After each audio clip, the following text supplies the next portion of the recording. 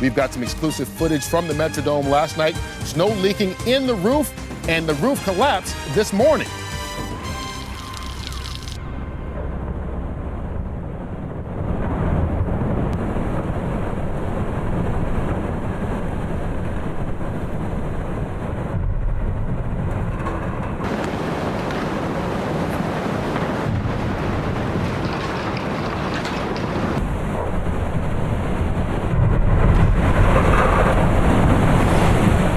Wow.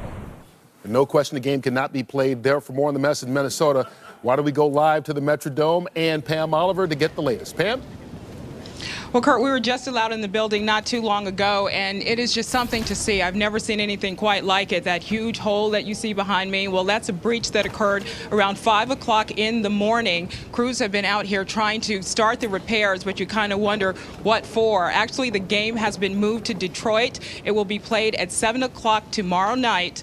The Vikings can finally host their game against the New York Giants. Now, there was an attempt to get this game played at the University of Minnesota, but because it takes so much time to clear the field, they decided against that and instead have moved to Detroit at 7 o'clock Eastern Time.